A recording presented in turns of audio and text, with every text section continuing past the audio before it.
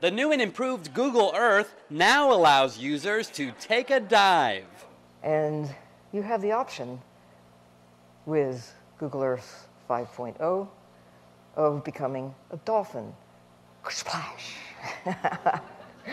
And now anyone in just a few minutes can compress what it's taken me 50 years to understand, and that is that the ocean really matters. Former Vice President and Nobel Peace Prize winner Al Gore helped launch Google Earth 5.0. Now it's practically not even a glacier anymore. It's just exciting to explore the world at your own pace and go as deep into every field of knowledge as you want to.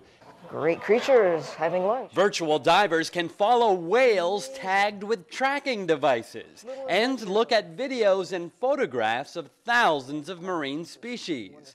But it's not all fun and games. What it really is a platform for science and research and literally understanding the future of the world. Other new features on the popular geography program include historical imagery, which allows users to watch the Earth's surface change over time, and Mars 3D, featuring high-resolution images of the red planet.